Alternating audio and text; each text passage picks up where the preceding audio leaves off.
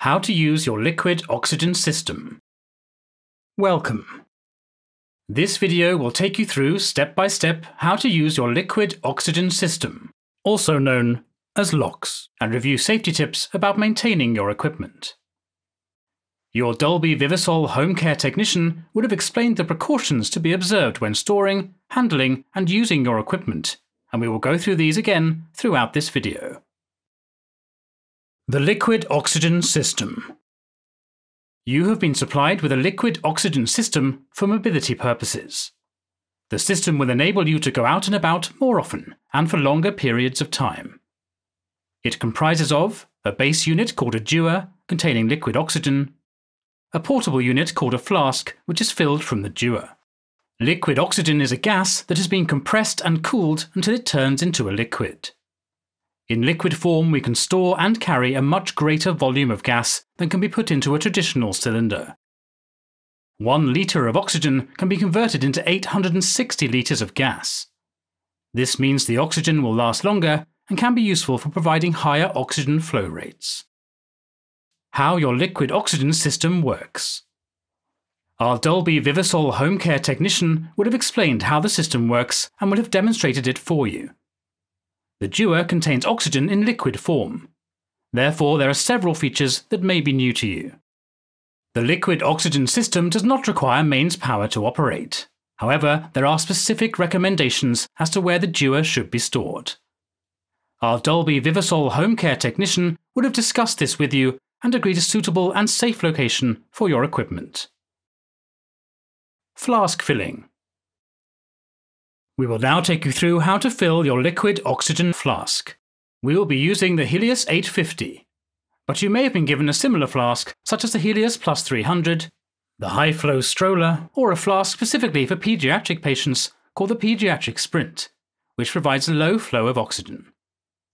Our guidance is the same for all of these flasks, however, we'll confirm any differing safety points and instructions where they occur throughout this video.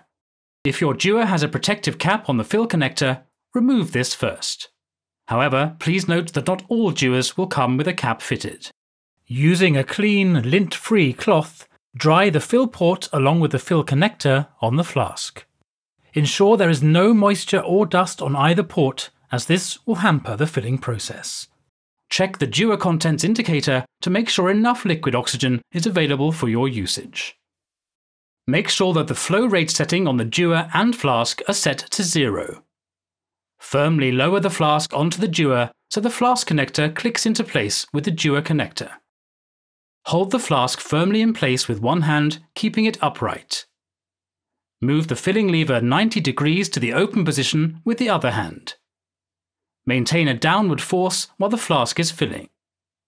Release the filling lever a few times during the first 20 to 30 seconds of the filling process.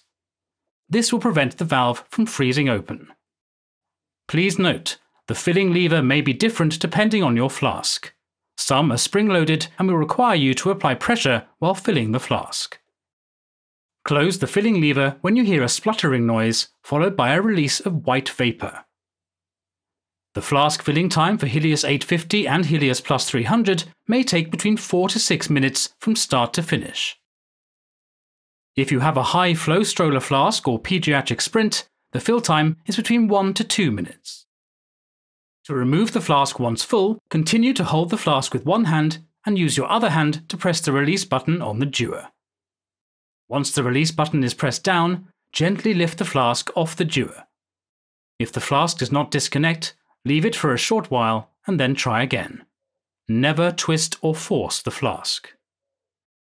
It is common to hear a hissing sound after the flask has been filled. This is the relief valve venting excess pressure.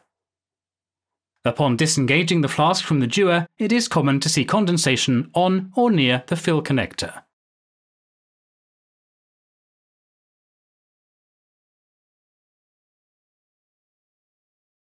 Should a minor leak occur from the dewar when the flask is disconnected, proceed to reconnect and then disconnect the flask. This will help dislodge any ice or other obstruction. If a leak is still present, ventilate the area where safe to do so and call us immediately. Should a major leak occur, i.e. a continuous stream of liquid oxygen vapor is present, when the flask is disconnected, stay away from the dewar. Do not attempt to re-engage the flask. Ventilate the area where safe to do so, and call us immediately. It is very important to wait for the fill connector on the dewar to fully defrost, and then carefully replace the cap to protect from any possibility of cold burns and to keep the parts clean. Once full, the flask must be left for at least 30 minutes before use. This is to ensure that you gain maximum duration from the flask. The dewar and flask both contain liquid oxygen at very low temperatures. It is extremely important that you do not touch any cold parts, especially the filling ports, on either units, or allow liquid oxygen to come into contact with your skin, as this could cause a serious cold burn. How to check your flask is full. We will now show you how to check that your flask is full, depending on which flask you have been given. If you have been given the Helios 850 or Helios Plus 300, hold the strap on the back of the flask and push the bottom of the flask until it is vertical. The green indicator should fill the window if the flask is full. Take care not to touch the blue fill port on the bottom of the flask. If you have the high flow stroller or pediatric sprint, once you have removed the flask from the dewar, press the green button on the top. The flask is full when all lights are illuminated. You can now use your flask. It is important to note that the flask should always be in the upright position. However, the Helios 850 and Helios Plus 300 can be used if the top is higher than the bottom, for example on a slant, or when it is laid flat. This may be the easiest way when travelling, as it would avoid the flask rolling around or falling over. How to attach your nasal cannula. For the Helios Plus 300 and Helios 850, use a dual-lumen nasal cannula with your flask. The nasal cannula has two connections. One is used to sense when you inhale, and the other connection is used to supply oxygen into your nose. Attach both ends of the dual-lumen cannula to the flask. Either end of the dual-lumen cannula may be attached to either connector. It is normal to see condensation and visible vapour as the flasks are used at higher flow rates, and especially when on continuous flow. If you are using the high flow stroller flask, this has a single lumen port for the cannula. You can now set your flask to the flow rate you have been prescribed by your healthcare professional. How to wear your nasal cannula. Place your cannula onto your face as directed by your healthcare professional. You are now set up.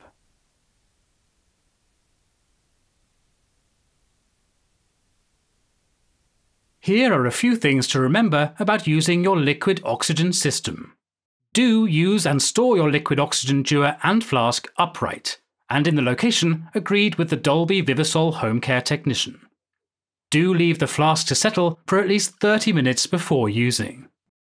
Do keep the flow control valve closed when the oxygen unit is not in use. Do not fill your flask the night before. Flasks should always be filled on the day of use.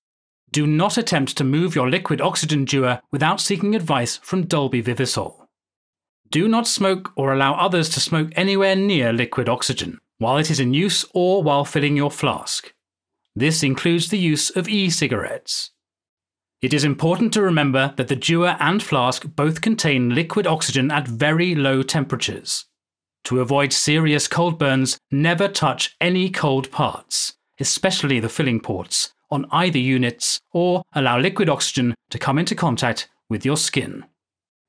Remember, the contents of your flask will evaporate when left, even if the control valve is set to 0. Troubleshooting. If you are having trouble disconnecting the flask from the dewar, it may be that there is ice on the fill ports. Please ensure that the filling lever is closed and allow the ice to melt away naturally. Once it has melted, press firmly downwards against the dewar release button to disconnect. If you still have trouble, there could be ice in the fill valve, or there may be a damaged connector. Please stay away from the unit, open windows and doors, and contact us immediately. Do not touch it as it could cause a cold burn. If you have filled your flask but there doesn't seem to be any flow of oxygen, here are some possible causes and their solutions. Probable cause. The flow control is set to off, 0. Solution. Set the flow to the correct setting as prescribed by your healthcare professional. Probable cause. The flask is empty. Solution. Check the contents gauge on the flask. Probable cause. The cannula tubing is kinked. Solution. Check the length of the cannula and tubing and unkink any problematic areas. Probable cause. There is a blockage in the supply tubing. Solution. Check that the supply tubing is not trapped or blocked. If the flask has 2 outlets for the cannula, swap the outlets. You can also try to clear the blockage by swinging the cannula around to release any built-up pressure. If the problem is not resolved by trying this, please try using another cannula. Probable cause. The flask hasn't been allowed to settle for 30 minutes. Solution. Please allow the flask to settle for 30 minutes after every refill. Probable cause. There is a leak. Solution. Should a minor leak occur from the dewar when the flask is disconnected, proceed to reconnect and then disconnect the flask. This will help dislodge any ice or other obstruction. If a leak is still present, ventilate the area where safe to do so and call us immediately. Should a major leakage occur when the flask is disconnected, stay away from the dewar, ventilate the area where safe to do so and call us immediately. A major leak would have a continuous stream of liquid oxygen vapor present.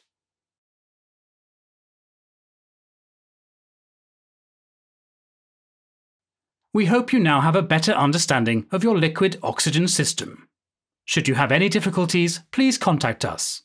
We are open 24 hours a day, 7 days a week. For patients in Scotland, please call 0800 833 531. For patients in England, please call 0800 917 9840.